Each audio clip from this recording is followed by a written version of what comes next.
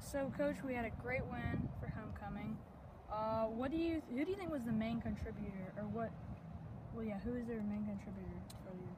Well, I guess, statistically, Casey Sanders, he rushed for 240 yards and a couple touchdowns. But, I thought everybody contributed and did, played parts. And it's kind of what we preach all the time is it's a team deal, and everybody's got a role to play. Now, obviously, his stats stand out, but I thought overall it was just a good team win for us.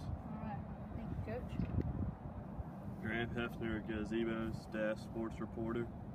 Coach, big game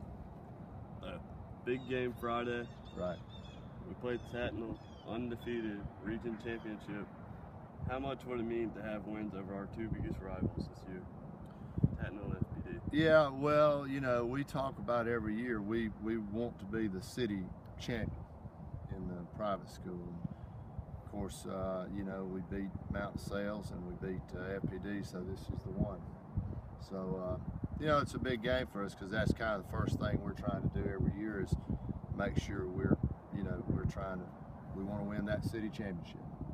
So it's a big game, but it has a lot of implications beyond that as well, but that's first.